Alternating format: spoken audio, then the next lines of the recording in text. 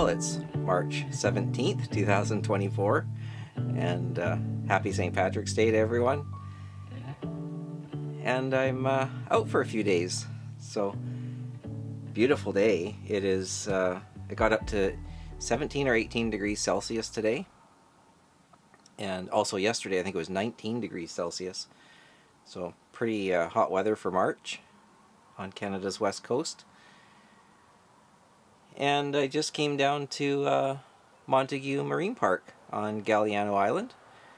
I've been here a bunch of times, and there's land-based camping, and there's also a mooring field, and I think, if memory serves me correctly, maybe about 30 or 35 moorings. There's a fun little trail on Gray's Peninsula, I think it's called, which is part of the park. So I just grabbed a mooring. There's about 1, 2, 3, 4, maybe 4 or 5 other boats on moorings here. I can't remember the mileage off the top of my head, but I think it's around 20 or 21 nautical miles from Ladysmith to here. Anyway, super popular spot in the summertime. It's much like Princess Cove, where I was the last 2 videos, and pretty busy in the summer. Like, to get a mooring here you have to pretty much wait for someone to leave. And there is a dock here, which I think they only allow boats up to 36 feet on the dock. And of course you can bring your dinghy there and tie up, and then get all the shore access from there. So with the end of the day almost, I'm just gonna probably make some dinner and see what I get up to tomorrow.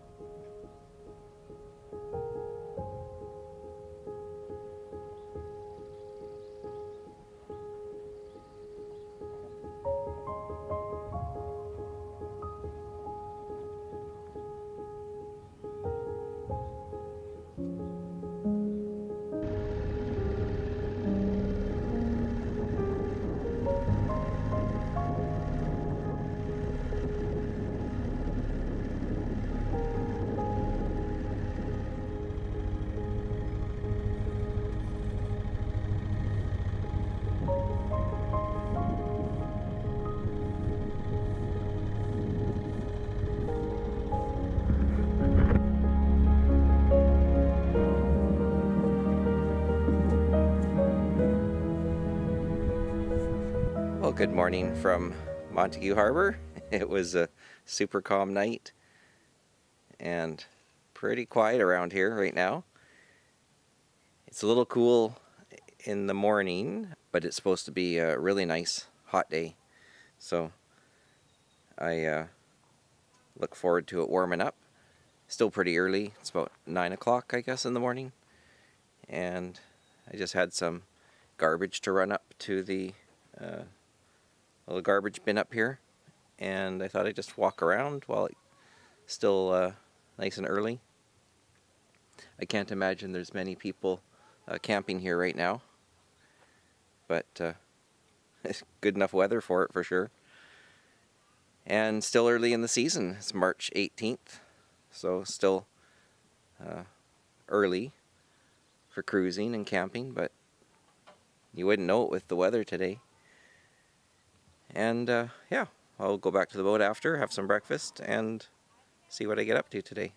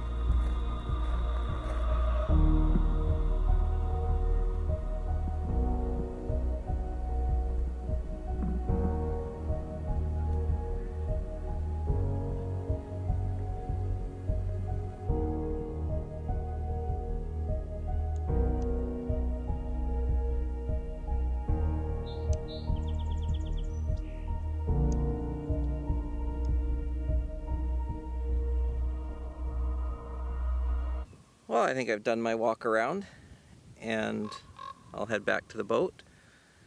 It's a really nice park here. I definitely recommend coming to Montague Marine Park or land-based park. It's a provincial campground.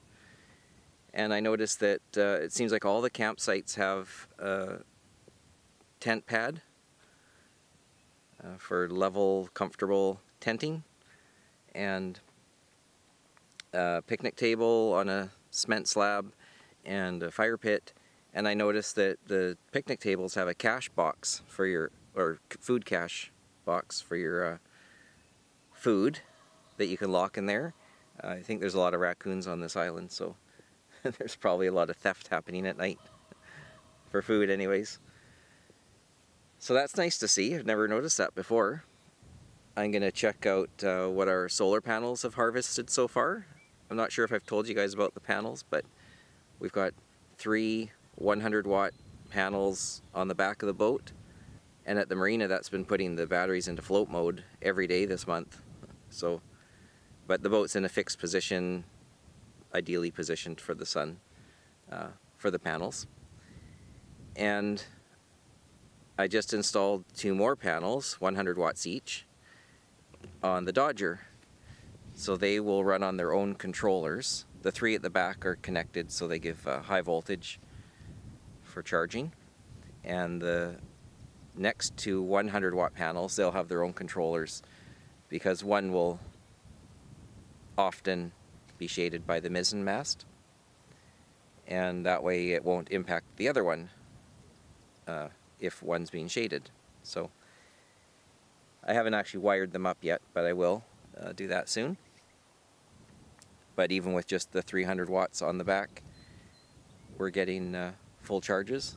Now, being out on anchor or on a mooring ball, that may be different because the boat's not always positioned perfectly. So we'll see what happens today. And yeah, and I'll show you guys what that looks like when I get back to the boat.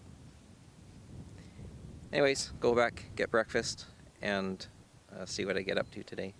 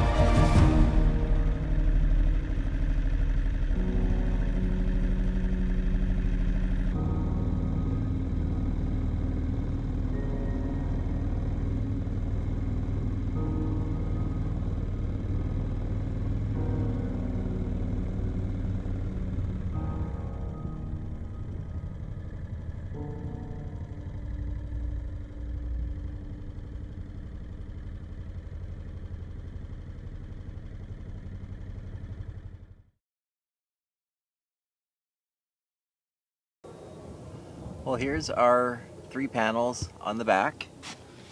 You can see that they're on this bracket system here that was for dinghy, but we've never used it for that. And so I reinstalled the arms and put those 3 panels. That's the 300 watts. I believe it's in series, is what you call it, where you get the high voltage.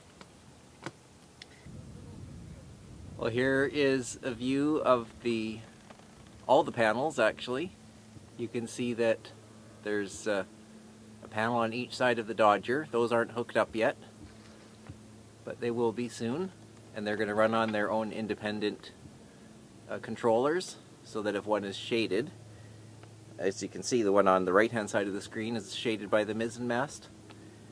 So the one on the left-hand side won't be affected by it if they have their own controllers. And then you can see right at the very back of the boat, you can see the panels that are on our davit system, which we don't really use for the dinghy, but they worked out great for using it for a platform for panels. So for the panels on the Dodger, I had to figure out a way to mount them. And you can see these little posts here. Those are, I'll show you the bottom side of them in a second, but they're from Gemini, or made by Gemini is the manufacturer. And then I just made these little pieces of like a mounting bracket out of starboard, which is super strong and durable. And they just, so they're bolted underneath the frame here, and then to the frame, and then they just stick out a little bit, and then the rest of it is mounted to the actual Gemini mount. And I just had to cut a small little hole through the canvas material. I put these little covers on. They're just two-sided Gorilla Tape, but which just to help protect that little cut that I made. And there's been no leaks with all the rain we've had. And these mounts worked out really well. And that's what that mount looks like on the underside.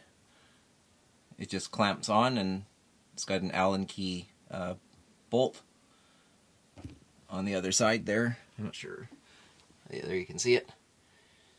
And they just bolt or mount right to the frame. Well, there was a little look at our solar panel array on the boat. I started that in October after Devlin and I did the trip to Desolation Sound. We realized we really needed some way to collect energy while we're at anchor, because about after day 3 we have to move with no other way to charge the batteries other than the engine. Our house bank's made up of 4 8D batteries, which give us almost 1200 amp hours. So it's a large house bank. Each battery weighs 176 pounds. So they're, I know that because I put them in the boat when we first bought it, and had to haul the old ones out and put the new ones in. So that was not easy. But we also got rid of our electric toilet, because every time we flushed that thing, we're draining the batteries. So we got rid of that. We have a manual toilet again. And yeah, trying to keep things simple on the boat and make it off-grid ready.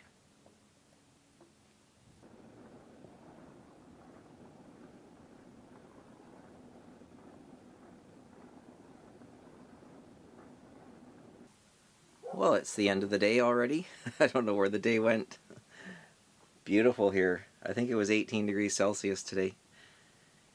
But still the middle of March.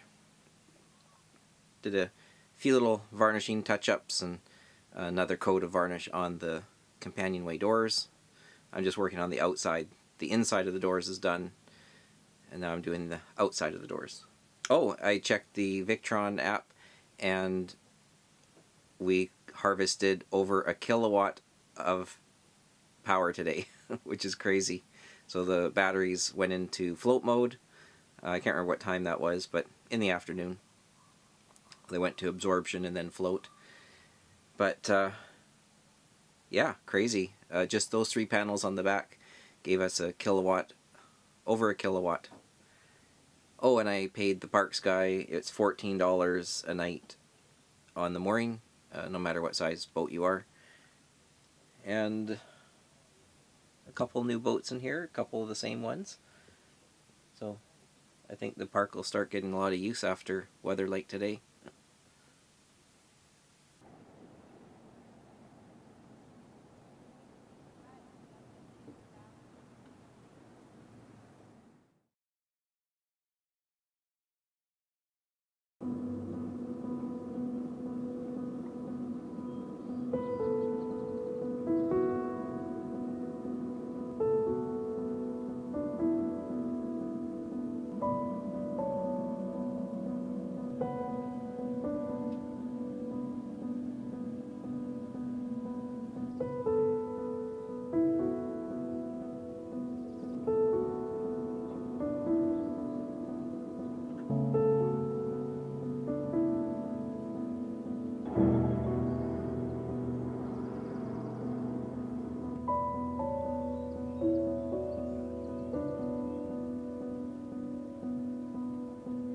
Well, good morning from Montague Harbor. It's pretty early, before 8, and the sun's already hot, so just out getting a few shots and thinking about the day ahead, what I'm gonna do.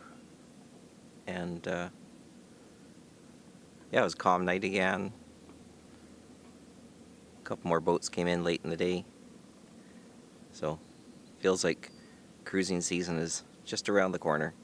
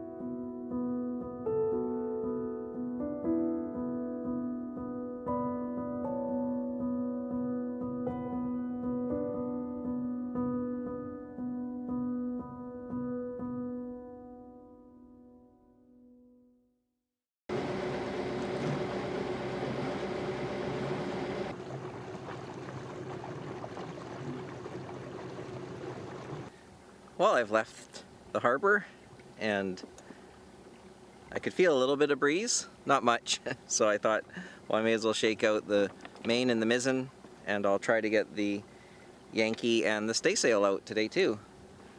I won't be doing much for speed because it's pretty light wind coming out of the northwest, so I'll be going upwind sail.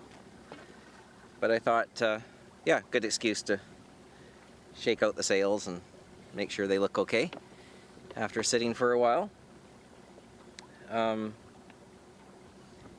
Yeah, it's about 20, almost 21 miles to get home. It'll be a bit more if I'm tacking upwind, but I'm not in a big hurry. And yeah, I've decided to head back. Tomorrow's supposed to turn a little for the weather. The sun feels amazing, but that wind sure is chilly still. It's only the middle of March, so I guess that's why. But yeah, I just motored out. I set the main and the mizzen up before I was even untied. So I just hoisted them.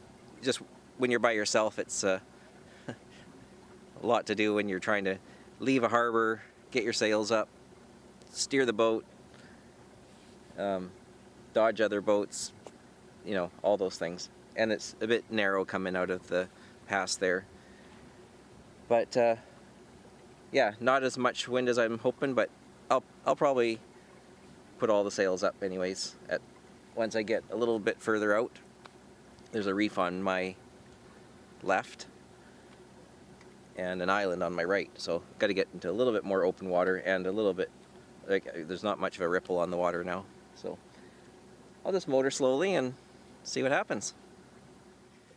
Well, I've got all the sails up and not going too fast. About 2 knots is what I'm doing right now. So at this speed it should take me over 11 hours to get home, which is normally like 3.5, but I'll keep them up for a while. And I just checked the forecast. It doesn't look promising for stronger winds, but kind of nice just to shake them all out, and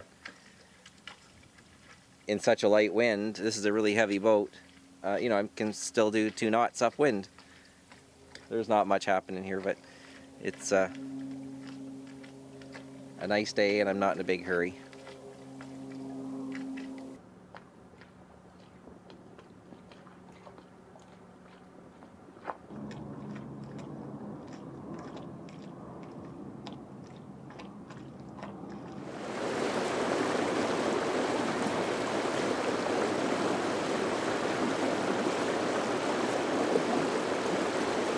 Well, the wind didn't last too long. It was pretty light, so I ended up rolling up the 2 head sails, and yeah, it's just been more and more calm. The water is like glass right now, so just motoring back, just passing Princess Cove on my left.